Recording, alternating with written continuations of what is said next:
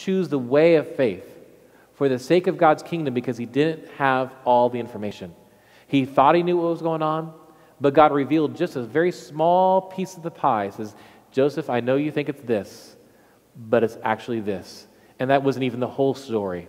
I mean, generations upon generations of people have been blessed by Joseph's decision to follow the way of faith instead of the way of what made sense to him at the time. You know, the Bible tells us that there's a way that seems right to a man, but in the end it leads into destruction. Because if we depend solely on what makes sense to us at the time, without allowing God to speak to us, we can get ourselves and our family and a lot of people into a lot of trouble. And Joseph chose the way of faith. It reminds me again of this passage of Scripture in the book of Acts that I've been reading very, very often. And just to give you a little preview, if you're wondering where we're going in January as far as sermon series and emphasis about where our church is going, start reading the book of Acts. If you've read it before, read it again. If you just got done reading it yesterday, read it again today. Just get in the habit of reading the book of Acts often. And there's a passage of Scripture, and I talked about this last week, where the disciples were asking Jesus, now that he's died for humanity and risen again, and he's conquered sin and he's conquered death, they ask him the question, well, Jesus, are you now going to take care of business in Israel? Are you going to kick the Romans out? Are you going to make things right? Are you going to make Congress do what they're going to do and lower our taxes and increase health care? Are you going to do all these things? I'm just joking. And Jesus says, it is not for you to know the times and dates the Father has set by his own authority. And that simple sentence there, Jesus is not trying to be disrespectful. He's not trying to push them off. He's saying there's things that you will not know, cannot know, because it's too much for you to handle. You can't handle the truth right now. God tells us things as we need to know them. Irritates me. Does it irritate you? And you think, well, God, I really need to know. Well, apparently we don't. God tells us things as we need to know for our own good and for the good of the kingdom. And so we need to be respectful of the Lord, that when we ask the Lord, God, what are you doing? Reveal to me what's going on. And he tells you maybe just a little sliver of what's going on. And God, you say, well, that's not enough. It has to be enough. Then what do I do in the meantime? You wait. You do the last thing that God has asked you to do. If he asked you to serve in a different area, this certain area, did he tell you to stop serving in that area? Then you just keep going. Then we need to be very sensitive to what the Holy Spirit is telling us. And when the Holy Spirit is telling you, you don't need to know, then you don't need to know. And just have faith that God will tell you what you need to know when you need to know it. And just like Joseph, we need to choose the way of faith for the sake of God's kingdom, because that's what's at stake. And what's really beautiful about the story is that Joseph doesn't seek his own glory, but God's glory. I mean, there's no, he didn't write a book, he didn't go on Oprah, he didn't do any tours, he didn't invent anything, he didn't ask for money or fame or benefit. We don't see Joseph asking for anything. We never see Joseph saying, what's in it for me, God?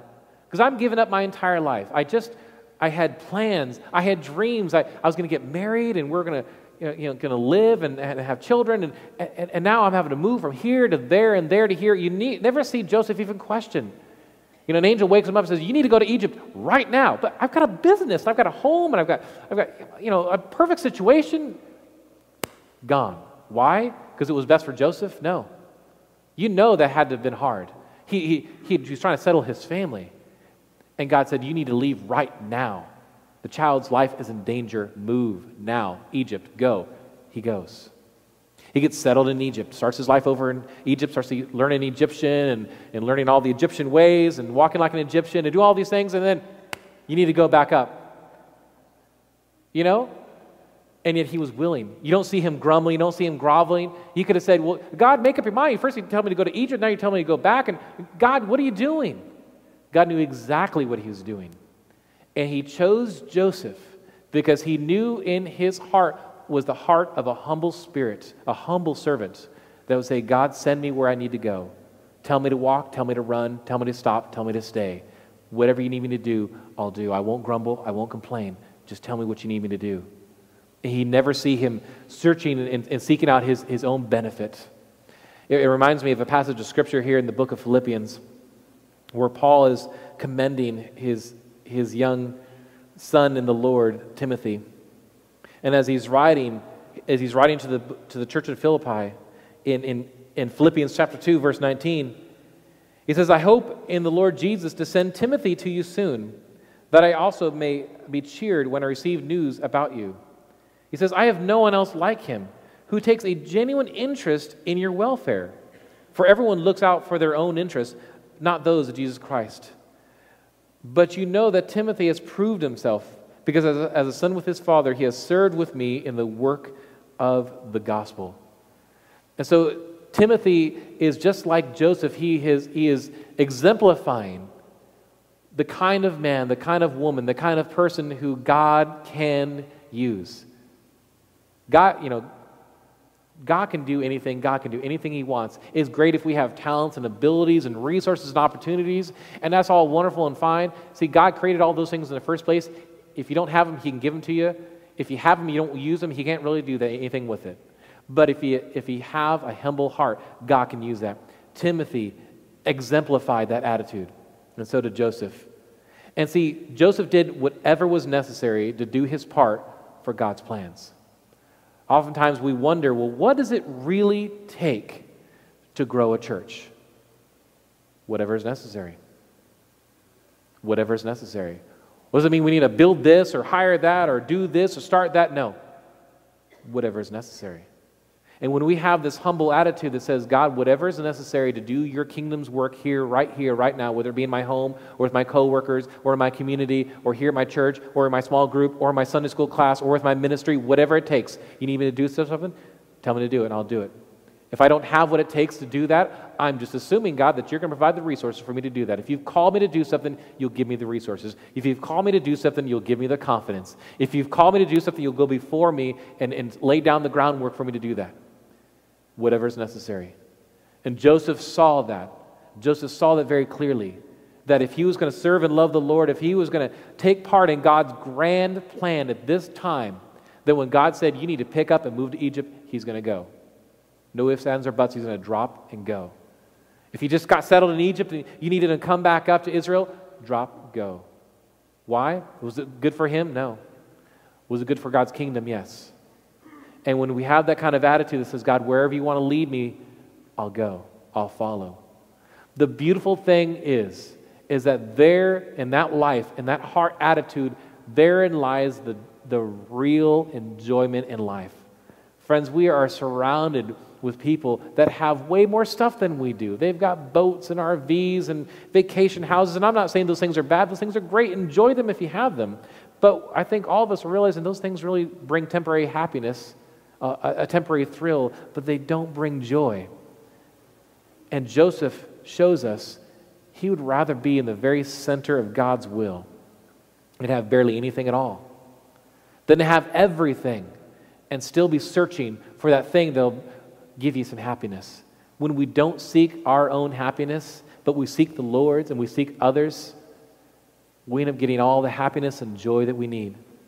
How beautiful of a thing is it to do like many of you did yesterday at the Way holiday dinner? Isn't it a beautiful thing to serve?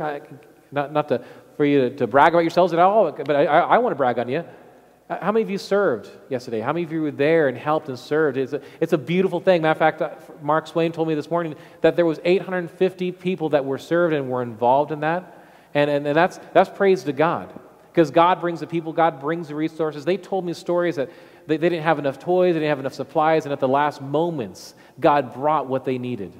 God called them to do something, they did it, and God met them at their point of need. And isn't it a beautiful thing to serve? And many of you that serve, you could have just spent the day doing all kinds of things, but you chose to serve that day, and you gained joy in return. Friends, Joseph's journey has left us a legacy to follow. Use each day to move God's kingdom forward. You want a purpose in life? Let me give you a purpose in life. Move God's kingdom forward. Why? I don't have a position as a pastor and I don't know the Bible very well. Move God's kingdom forward. Well, I can't get out very much. I can't drive very far. Wherever you are, whatever you're doing, move God's kingdom forward. Well, does that mean I need to start a new church? No. It means you need to be Jesus to those around you. It means you need to spread the gospel by being the gospel to others. It means you need to encourage one another. You need to build the church. Does that mean you need to start building things? No. Certainly, and the Buildings and Grounds Committee will tell you there's a lot of work that needs to be done on the physical premises of the church. But building the church does not build the church unless the church is already building it. Does that make sense? The churches need to be built within the four walls. This building is a vessel. It's a tool that God uses to bless others. But this building could be used for many, many things. But God has chosen to use this building, these grounds, our resources as a church to glorify Him. Build the church by being the church. One of the things that we'll be sharing, I'll just give you a little preview. One of the things we'll be sharing in January is this. We spend so much time trying to figure out what to do for church. We need to be church. Does that make sense? Be church. Be church. Read the book of Acts and celebrate what God is doing. Celebrate what God is doing in your family and in this church and in your community. Celebrate what Jesus did by coming and dying and living and giving you life. Let's pray. Father, we thank you in the name of Jesus for what you've done, what you're doing in our lives. God, we didn't deserve your grace. We didn't deserve your mercy, and yet you give it to us freely. We love you. We want to live each and every day to build your kingdom, to move your kingdom forward in our family, in our homes, with our coworkers, at our business, or at our schools, in our small groups, in our Sunday school classes, in our ministries, in our neighborhoods. No matter where we are, we want to move your kingdom forward 1 inch a day. Give us the grace, give us the energy, and we'll give you all the praise. In the name of Jesus we pray. Amen.